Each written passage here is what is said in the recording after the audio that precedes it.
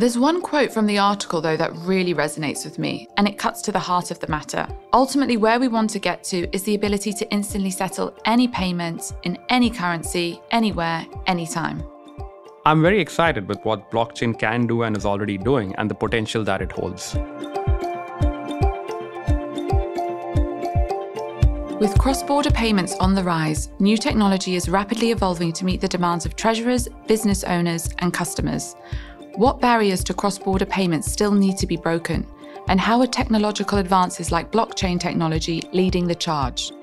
Welcome to Making Sense.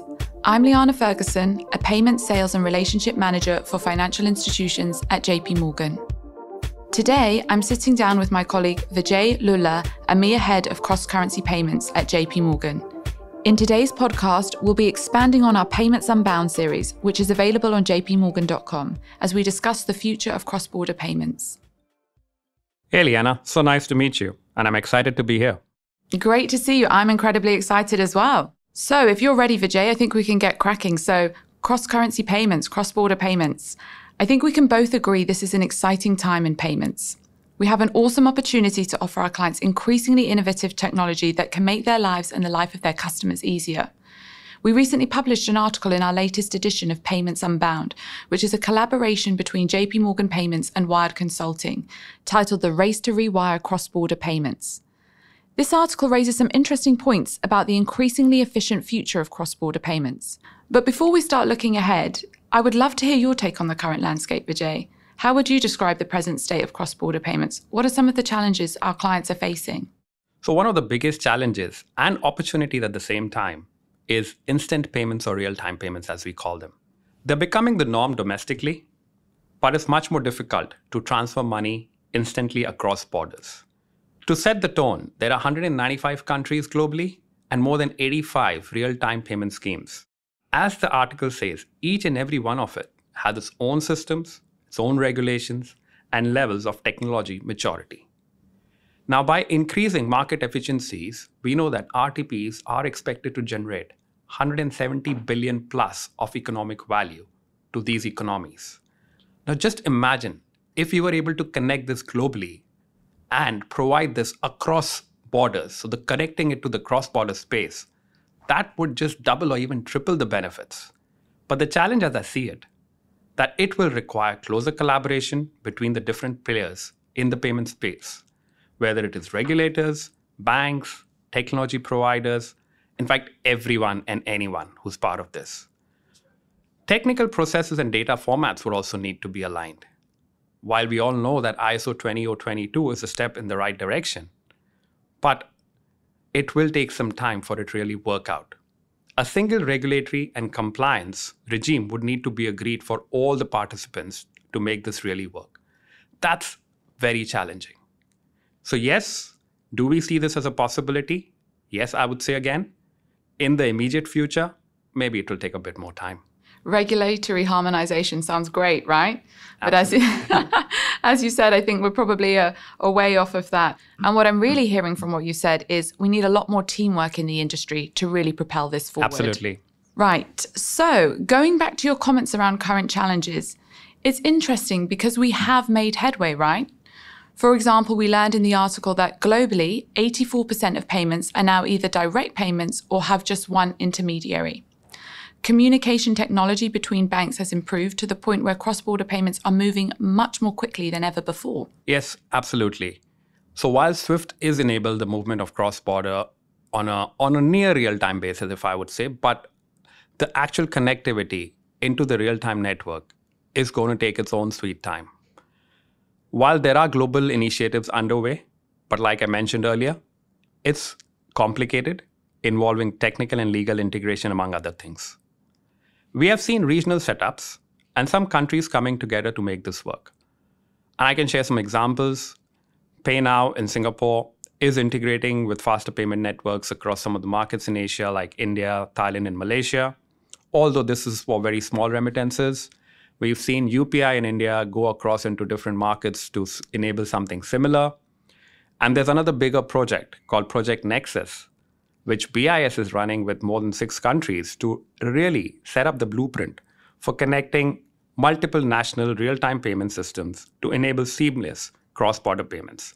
Maybe that is the next step, and that's what needs to be done, that a global body needs to come in and lay out the guidelines and the initiative to get the different multi-countries together. There's one quote from the article, though, that really resonates with me, and it's probably thematic to everything that you've been saying just now. But where we want to get to, ultimately, is the ability to instantly settle any payment in any currency, anywhere, anytime. Says it all, doesn't it? It's a dream for all of us. And that's from Jason Clinton, my boss, our head of financial institution group sales Europe at JP Morgan. He believes one of the probable solutions, amongst many others, but something that he sees as a standout item in the industry right now, is blockchain technology. I'm very excited about what I think blockchain can do and is already doing. There is some way to go, of course, but it's one of those technologies which has great potential. Why do you think blockchain technology is so well suited to the needs of cross-currency payments? To put it simply, blockchain technology is great for cross-border payments because it's fast, secure, cost-effective. It cuts out the middleman, which means transactions can happen faster and cheaper. Blockchain works 24/7 and can help people in areas without traditional banking access. So theoretically, it has all the positives to make it work. Now, getting a bit more technical, one approach to improving cross-border payments using this technology is through the adoption of tokenized commercial bank deposits. This enables the pre-programming of financial controls, greatly lowering the cost for providing cross-border payment services. When brought together on a unified ledger, it can help to streamline clearing and settlement, which is one of the biggest challenges that we face when it comes to real-time cross-border payments. And then the work that is happening across central banks working on various wholesale CBDC initiatives. Now, if we combine this with the tokenized deposit, maybe that's the way to go forward. But again, I'm not a technical expert or a technology expert if I were to put it on blockchain. So I will leave it to the experts, but this is one way of really making a difference in the cross-border space. No, it's certainly very exciting. So what about when it comes to making instant or at least faster payments across borders?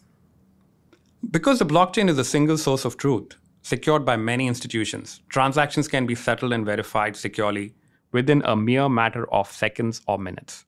I know that a number of financial institutions are already using permissioned or private blockchains. They control who uses it and how data is shared, boosting security. Absolutely.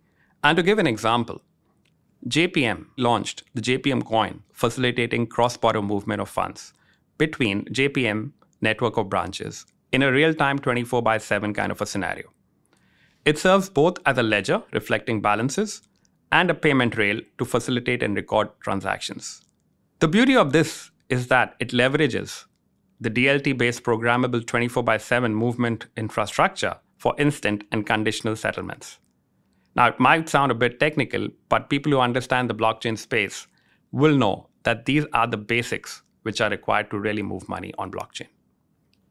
Sounds like you're a technical expert to me. I think you're being very humble. But no, it's certainly an exciting technology, and it's great to see alternatives, right? I don't think it's going to replace SWIFT, but it can certainly be a great partner or overlay to it. So in the short term, as we've just said, we think that maybe it'll be an overlay, not here to replace SWIFT. But what do you think, Vijay? I think in the short term, it's going to take its time because different groups may be developing projects, but there is no guarantee they will work together.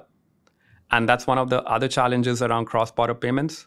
Given the complexity, it takes the entire village, if I were to put it that way, to really make things work. I think blockchain has great potential, but that potential cannot be realized unless one network becomes the global standard. And that's only possible if all countries and regulators work together. I think it's possible. I think we're moving in that direction, specifically with the work being done around various central banks coming together to explore the CBDC space that I mentioned earlier, plus some of the initiatives that a few of the larger banks have put together. No, that's excellent, Vijay. Thank you so much for sharing your opinion on that. So let's talk about other solutions outside of blockchain. I'd love to know, are there any others that we haven't mentioned in the article that you think could improve cross-border payments, making them more secure, transparent, or even faster? Yeah, there are quite a few technologies, I would say. One of them, for example, is virtual accounts. It's very simple, and yet not really something which has been adopted widely. For example, I know that many businesses have direct deposit accounts in multiple currencies where their beneficiaries are located. That means they have money in multiple currencies, which can easily cause real headache trying to maintain those balances, hedging their position in those currencies, etc. But with a virtual account, businesses can become easily able to manage cash flow across different currencies via a centralized structure. They might not even need to hold multiple local accounts in the same market. Virtual accounts can help simplify things under one umbrella. And that's one solution that we can really look at. Leana, what about you? Are you aware of any other solution you feel could make a difference in the future of cross-border payments? So I think, as you've just said, virtual accounts is certainly one. And I know at JP Morgan, we offer virtual reference numbers as well. And for our financial institution clients, the power of reconciliation with virtual solutions is incredible. So I definitely think that will resonate with our FI clients. But another one that I'm, very excited about that is already very much in place, certainly at JP Morgan with our clients, is APIs, or application programming interfaces. So one of the things I hear my clients say time and time again is that although they're open to new technology, they don't want it to disrupt their current operations. But what's so brilliant about APIs is that they can integrate easily into existing treasury infrastructure and interfaces. They allow our treasurers to access real-time visibility into foreign exchange rates from the systems they already have, mitigate risk across their global accounts, and accelerate reconciliation. So I think they really facilitate that real-time data, so there's no lag. You ping it, you ask for it, it gets pinged back to you. And I think that's excellent. Absolutely. And even we are seeing that on the cross-currency side, when it comes to FX, for example, with the API connectivity, we are able to provide real-time rates to our clients that they can expose to their ultimate customers. So it's definitely a technology that's being adopted, has practical value, and we are seeing that grow more and more. So quickly, Leana, of the solutions that we discussed, which one are you the most excited about and why? I don't want to sound like a broken record, guys, but it's APIs for me. I just think the simplicity, the ease of integration, and then the power of real-time data, that for me, I just think is incredibly powerful for our clients. And I'd say that's what excites me the most. How about you? So for me, APIs definitely because of their simplicity and ease of implementation. The other one, what we spoke about, blockchain. And that's largely because of the potential that it holds. At the end of the day, it all comes back to the client and the customer experience. And I do think as technology like blockchains continue to evolve, cross-border payments will only become smoother and easier for everyone. So there's a bright future for all of us. And that's what we like to do, right, at JP Morgan. Serve today, but future-proof for tomorrow as well. Absolutely. And I'd say it's already happening. It's clear that cross-border payments are essential for any business. They enable international trade, support financial inclusion, and drive innovation, making global transactions faster and more cost-effective. Ultimately, they foster economic growth and connectivity, which means an increasingly interconnected world.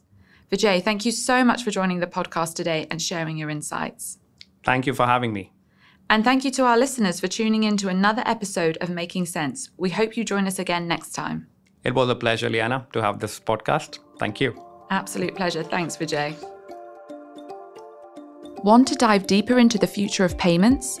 Check out the latest issue of Payments Unbound by visiting jpmorgan.com/payments/payments-unbound. You can also find the link on our episode page or directly in the description on your favorite podcast platform.